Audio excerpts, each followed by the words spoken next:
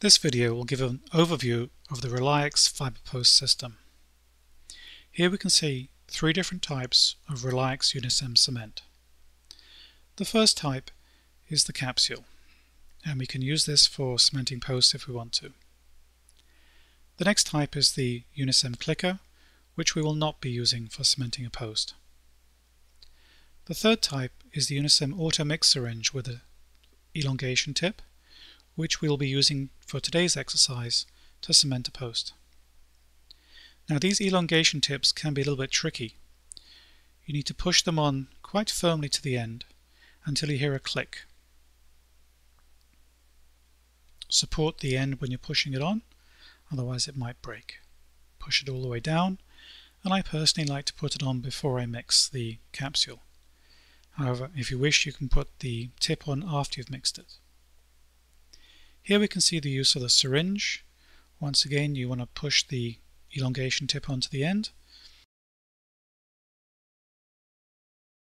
Now in a clinical situation, you need to irrigate the canal first with sodium hypochlorite, wash it thoroughly with water, and then dry the canal, checking with a paper point that the canal is dry.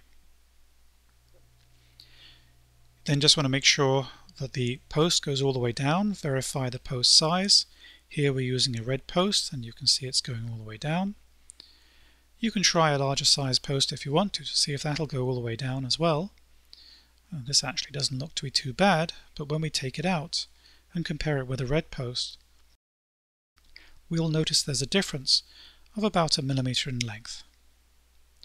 Having tried the posts in the canal, you want to make sure they're now nice and clean.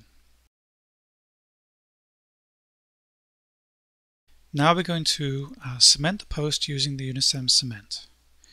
We express a little bit of the cement, the same as with any auto mix material, because the first little bit's usually not mixed properly, and then put it into the canal directly right to the very bottom, and then inject from the bottom up.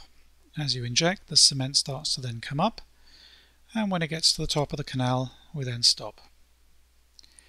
If you want to, you can put some cement on the post, but I don't think that's really necessary. We then put the post in the canal, and it usually just goes straight down to place. We wipe away the excess cement, because although Unicem as a resin cement is not as strong as some of the other composite materials we might use as a core. Having wiped away the cement, we just push on the top, make sure the post is fully seated, and then we go ahead and light cure it. Here we can see, using the curing light, we put the curing light on the tip of the post and we light cure, and the light goes all the way down the post to the end, curing the cement. For extra security, I like to light cure it from the sides as well. And now we take the stopper off. We're now ready to cut the post to the right length. Now one thing you must not do with these posts is to cut them to length using a pair of scissors or using some wire cutters. That's a really bad idea, because what will happen is you'll crush the fibers and destroy the post. So you cut the post to length using a burr.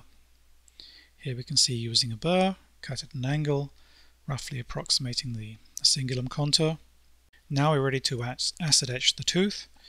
We apply the acid over the dentin, enamel if there is any there, and also over the Unicem and the post itself. Brush it, scrub it. Do this for about 15 to 30 seconds. And now we're ready to go and wash it off. Here we can see we're washing it off with the air water syringe. And then now we'll give it a spray. And now we'll air dry it, leaving the surface slightly moist. We'll now apply the single bond adhesive. We'll scrub it in over the composite Unicem cement, also over the post, and also over the dentin. We'll make sure that all the surfaces are covered, and now we'll go and evaporate the solvent. Note we're keeping the tip about 1 inch away from the tooth, and we move the syringe around a little bit just to gently evaporate the solvent.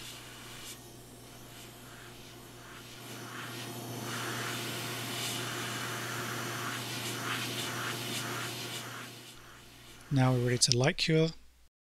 We start by light curing just 1 millimeter or so away from the surface, and then we bring the light up really close.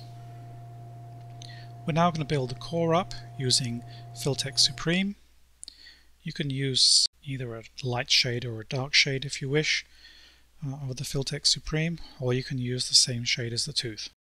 In the anterior, where aesthetics are important, I like to use the same shade as the tooth, but in the posterior regions where it might be a little bit harder to distinguish between tooth and resin, you might want to use a lighter shade or a darker shade. And some people prefer to use a blue shade of core material instead, so they can easily see what is core and what is tooth.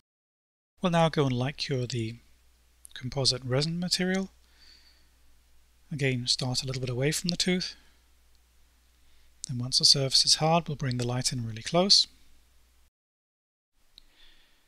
Now that we've finished light curing, we're ready to go ahead and prepare and contour the tooth to achieve the final crown contour. And now we're going to be using the football-shaped burr to finish the lingual surface.